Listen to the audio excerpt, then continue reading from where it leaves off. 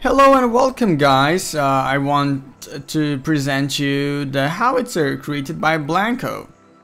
Pretty cool. It can fire only one time, okay, and it's pretty cool. You can adjust the range of the fire. So let me start. I run this on 23%. Okay. Now the tracks are a bit are gonna get destroyed. Now if you want to move, you have to press num7 and num9, but as you can see the tracks need a bit more adjustment. Now if you play this on invincibility mode, be aware that it won't work. Okay, it won't work when, well, the tracks will work perfectly, but the cannon won't fire. That is why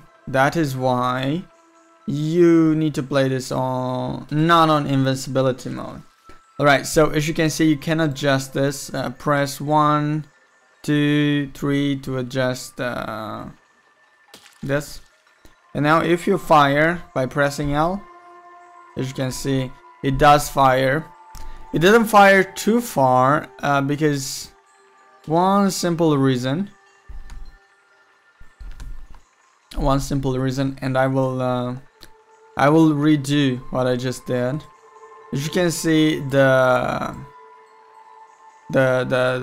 projectile went in the front here. It has to stay here in the back so it can get the firing power from the very beginning. Otherwise, won't fire too far. Now we can adjust. As you can see, I pressed 1 and the suspensions are getting higher, blah blah blah. Now if I press 3, we will fire even higher. Let me show you. That it wasn't supposed to happen like this. It wasn't supposed to get destroyed. But anyhow, let's fire from at a shorter distance. Okay, so let's go with 1. Alright, and now let's fire. Whoa.